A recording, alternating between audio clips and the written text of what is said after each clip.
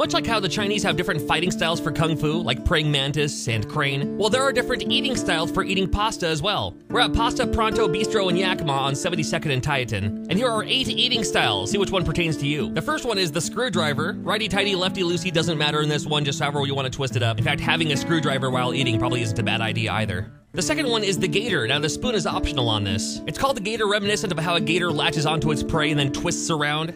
The third one, probably my favorite, is the crane machine. Pick up a big old forkful, lift it way up and drop it down your gullet. And nothing wrong with that. Up next is the ticket taker, much like you go to those amusement parks where you feed in the tickets to the machine to see how many you have. Actually, this one's a little creepy. I don't know if I'd recommend doing this one for too long. I like this one too, the wood chipper. Just put a big old bunch in your mouth and just start chomping away at it, hands-free. We have the cake decorator. This one's kind of fun. You just place your pasta on top of any cracker or bread in this case. A little gross. This one's the autopsy. It's when you take a knife and cut into your stuff. That makes for smaller bites. And of course, finally, there's the lady and the tramp. We used to do just, golf, whatever it was. You know, Try these styles and so much more at Pasta Pronto Bistro in Yakima on 72nd and Tieton. Dude, it freaked out. But we have it at a park rather than always in our building. Oh, we'll jump out the door. So it'll be nice.